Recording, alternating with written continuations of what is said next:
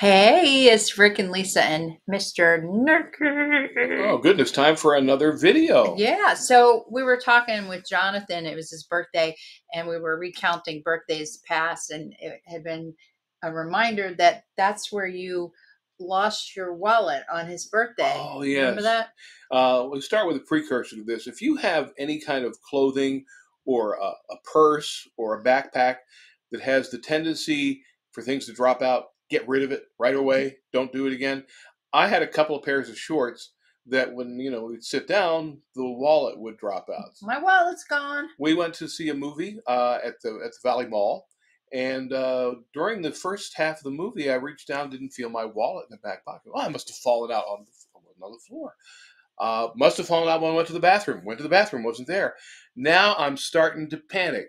So I go up to the people at the front there where they sell the popcorn and sodas. I said, "Somebody turn in a wallet?" Nobody's turned in a wallet. I was just I was freaking out. I didn't. I mean, the worst thing about it's bad when you lose a wallet if you lose Right. money or a credit card, but those things are easy to replace. You have different little cards for this or an Yeah. ID for that. So Yeah. I'm freaking out. Finally, this gentleman comes in from the parking lot and he said, "Is this yours?" He recognized you from your driver's license picture. How about that? One of the first people to ever be Yeah. recognized by their driver's license picture. My friend, the other day, she was yard sailing, and as she's leaving, she found a clutch wallet with a phone in it. Okay. And so we were taking a class together, and she came in, she goes, "I got somebody's wallet and phone." And so we're going through trying to find out who it belongs to. Mm-hmm. There was no driver's license in there, Okay. but there was a card in there for a massage therapist. So she called the massage therapist, Really? who in turn called the person, and then the person called my friend, and Communication. It's amazing. In the yada 21st yada century. yada. She came and got it. It was a lucky thing, and Well, she you and I we do walks around town quite yeah, frequently, and we found a set of keys and an ID, and we right, walked it over to the police yeah. station. Well, that's what she was gonna do, but she kind of That's probably the best thing to do, by the way. If you find something, take it to the police station.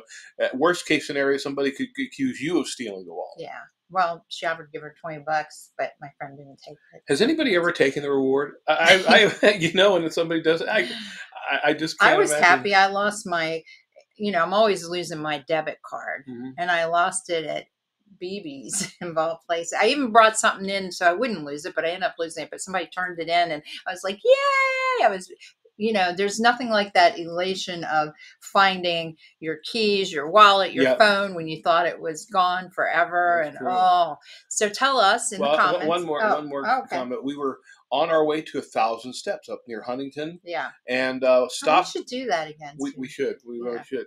But we stopped by a convenience store to use the bathroom, and 20 miles up the road, I realized my wallet was missing. So we turned around, went back, and there it was, laying on the floor of the stall. You were lucky. Learn from my mistakes and come back again. We'll Yeah. see you. Tell us your lost and found story in the comments. We want to hear from you. Don't get lost. We want to see you again. Same bat time, same bat channel.